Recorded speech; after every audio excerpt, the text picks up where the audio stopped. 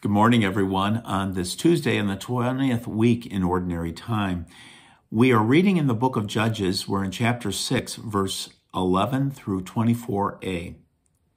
The angel of the Lord came and sat under the terebinth in Ophrah that belonged to Joash the Abiezrite, while his son Gibeon was beating out wheat in the winepress to save it from the Midianites.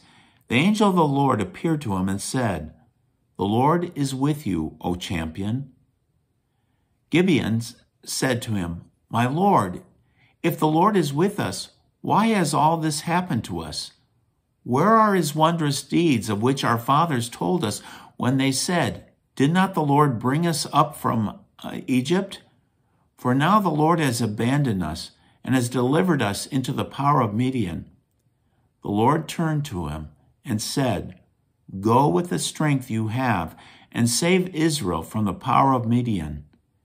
It is I who will send you." But Gibeon answered him, "Please, my Lord, how can I save Israel? My family is the lowliest in Manasseh, and I am the most insignificant in my father's house."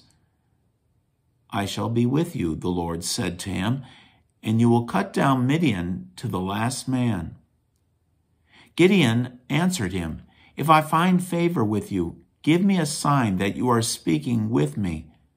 Do not depart from here, I pray you, until I come back to you and bring out my offering and set it before you."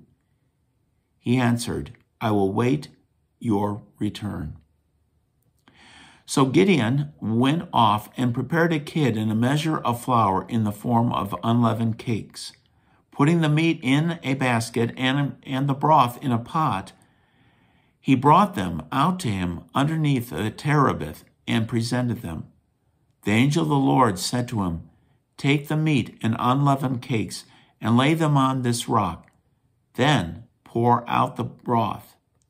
When he had done so, the angel of the Lord stretched out the tip of the staff he held and touched the meat and unleavened cakes. Thereupon a fire came up from the rock that consumed the meat and unleavened cakes, and the angel of the Lord disappeared from sight. Gideon, now aware that it had been the angel of the Lord, said, "Alas, my Lord God, that I have seen the angel of the Lord face to face." The Lord answered him, "Be calm, do not fear, you shall not die."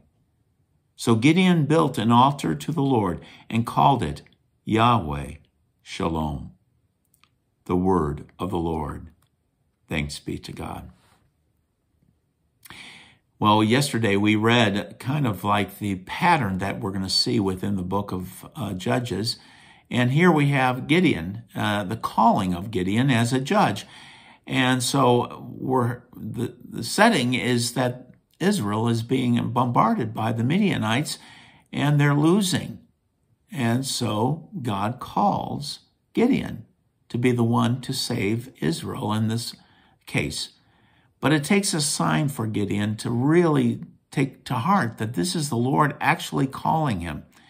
And so we have this great act that is done by the angel of the Lord to consume the offerings that Gideon had prepared.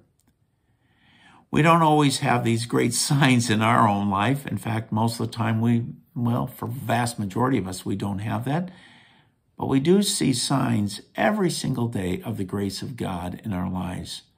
Sometimes it's hard to see it, but God's grace is constantly at work in his creation and in our lives.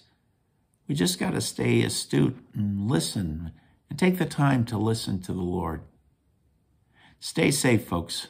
Hopefully we get to see each other soon. Bye for now.